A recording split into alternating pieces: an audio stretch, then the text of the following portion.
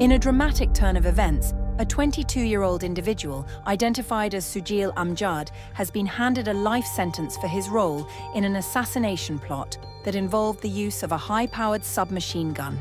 The weapon in question, capable of firing 800 rounds per minute, was part of an arsenal Amjad helped distribute to an assailant last December.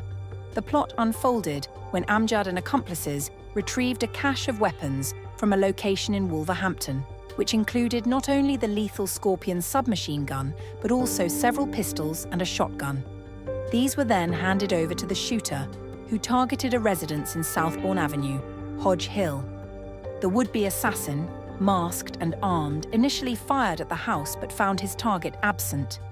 He lay in wait, and upon the return of his intended victim, unleashed a barrage of bullets towards the car, narrowly missing the occupant. The shooter then escaped in 2 stolen vehicles, which were subsequently found torched.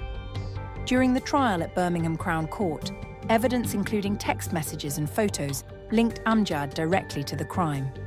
He was not only involved in supplying the weaponry, but also in arranging cloned number plates for the getaway cars and their subsequent destruction to erase evidence. Detective Inspector Francis Knock highlighted the severity of the weapon used, expressing relief that no one was injured given the firepower involved.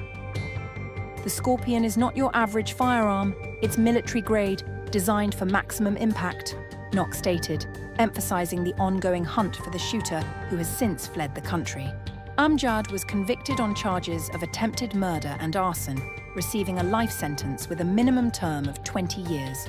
The case underscores the dangers of illegal firearms proliferation and the lengths law enforcement will go to dismantle such criminal networks.